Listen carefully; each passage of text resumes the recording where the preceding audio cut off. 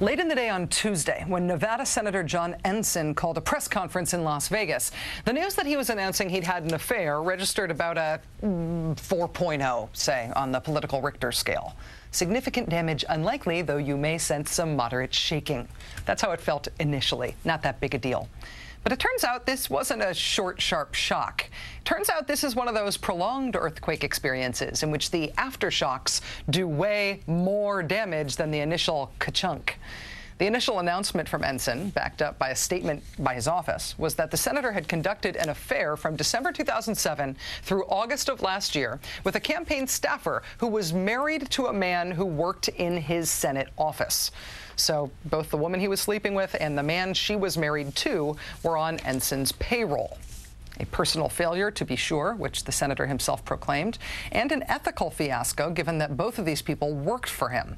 Also a hypocrisy problem, given Senator Ensign's demands that President Clinton resign because of his affair with Monica Lewinsky, and Senator Ensign's demands for the resignation of Larry Craig after Senator Craig got nabbed in the now famous wide stance in the men's room public sex sting.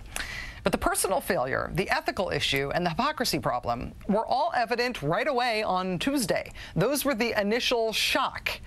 The aftershocks, the subsequent reporting about this scandal, they've been even worse. NBC News has reported that on the day he announced that he'd had the affair, Senator Ensign explained to other senators that the reason he was coming forward about the affair now was because his ex-mistress was trying to extort money from him. This same claim, always anonymous but remarkably similar in language and in tone, was made to the Associated Press, Fox News, Politico.com, the Las Vegas Review-Journal, and the New York Times. This claim that his ex-mistress's husband, who is also a former employee of Senator Ensign, had demanded a substantial sum of money from the senator, and that's what prompted his public revelation. Here's the problem with that claim. Extortion is a felony. Extortion of a United States senator is the kind of felony that's likely to get a lot of law enforcement attention. But local authorities in Las Vegas and the FBI claim that no reports of an extortion attempt were ever made to them, nor are they investigating any claims of extortion against Senator Ensign specifically. Today, as picked up on by Zachary Roth at TPM Muckraker, the extortion claim was replaced by another, still anonymous claim, sourced this time to Senator Ensign's staffers, that the reason the senator had to go public now was because his ex-mistress and her husband were not trying to extort money. That's the old story. The new story is that they had approached a television news network about publicizing the affair, and that's why he had to go public now. The shifting and anonymous explanations for the senator's timing in coming forward were emerging today alongside new details about the employment history of the senator's ex-mistress and the employment history of her family. In 2007, when her affair with Senator Ensign began, Cynthia Hampton was employed at Ensign's Battle-Born Political Action Committee. She was earning about $1,400 a month. Once the affair with the senator got underway, her salary was doubled to nearly $2,800 a month. At the same time, Ms. Hampton was also employed by Ensign's campaign committee. Again, around the time the affair began, her salary at the campaign committee doubled from $500 a month to $1,000 a month. Even more remarkably, during the time that Senator Ensign and Cynthia Hampton were having an affair, John Ensign was the head of the National Republican Senatorial Committee. That's the part of the Republican Party responsible for electing and re-electing Republican senators. For the record, depending on how the Coleman-Franken thing turns out, while Ensign was at the helm of the NRSC, the Republican Party lost 8, maybe 9 seats in the Senate. But anyway, while he was head of the National Republican Senatorial Committee, and while he was carrying on an affair with Cynthia Hampton, the National Republican Senatorial Committee found it in its heart to also put Mrs. Hampton's 19-year-old son on the Republican Party's payroll. The National Republican Senatorial Committee, then chaired by John Ensign, paid his mistress's 19-year-old son $5,400 over a period that started 4 months into the affair between Senator Ensign and this young man's mother, and ending the month that the affair ended. The National Republican Senatorial Committee today confirmed to us that Cynthia Hampton's 19-year-old son was listed on the organization's expenditures. They then referred all further questions to Senator Ensign's office.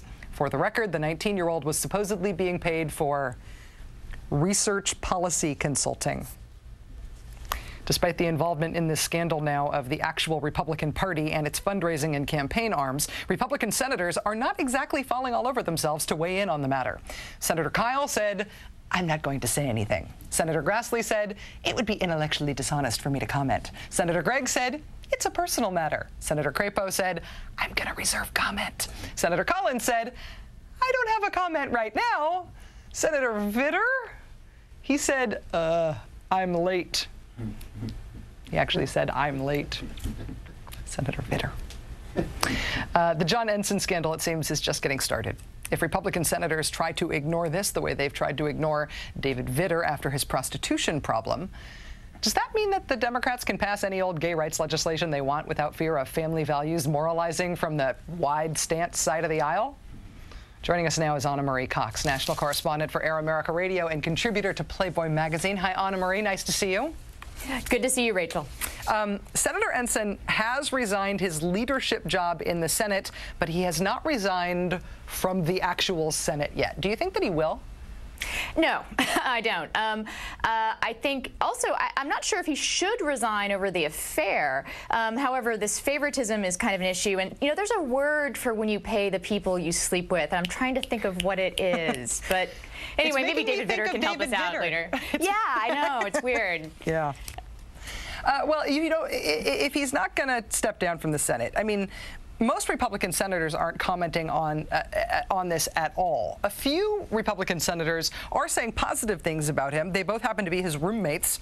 Tom Coburn said he's a bright young man and lots of people make mistakes. Who knows what he brought home to the apartment, but anyway, go ahead. Jim DeMint said he's a great leader and he hopes Ensign will stay in the Senate a long time. Is that just roommate privilege? Like you just don't talk smack about the people who you share a chore wheel with, or are people really going to support him?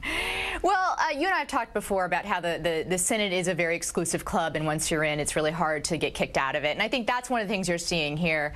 And also, Rachel, I have to say, I mean, you were making the point about whether or not the Family Values Coalition would have a hard time making a stance, wide or not, on that issue, now having had some fairly prominent people embroiled in these extramarital affairs. I have to say, I think that people who are against marriage equality and against repealing Don't Ask, Don't Tell have a very tin ear for hypocrisy, or else they wouldn't have those feelings at all.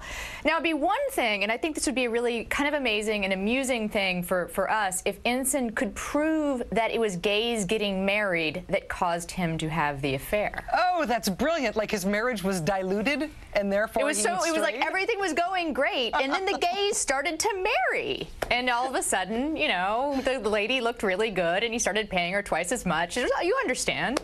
You understand. I would love to see him try to pull that off. I would absolutely love that. But okay, well, let's get to the issue though of the money in this case. If the Republican Party put Ensign's mistress's son on the payroll, if he doubled his mistress's salary paid by campaign funds while she was sleeping with him, this is such a bigger scandal than Larry Craig. I don't see how they can avoid turning on him if it involves literally Republican Party money. I think they're going to have to at least do an investigation. I mean, I think this does look very, very poor. And again, I think Americans are, to their credit, pretty live and let live when it comes to people's personal lives and to what goes on in the bedroom. That's why most Americans are for repealing Don't Ask, Don't Tell, and a lot of Americans are for marriage equality. But when you start to pay the people that you're sleeping with, that's a problem. And when you start to use government money, or sort of taxpayer money at least, the people who are trying to support a political cause to do that kind of thing, that's something I think we can all get upset about, even if we're not upset about the affair itself. I mean, that is really problematic. I think the affair itself is utterly unnewsworthy, except for the fact that he has been advancing his political career on the backs of calling for other people to resign who do exactly the same thing. There is one piece of news that's newsworthy about that affair, which is that some Republican in the country got someone to sleep with him, which I think for a lot of Republicans, considering the state of the party right now, is probably really good news.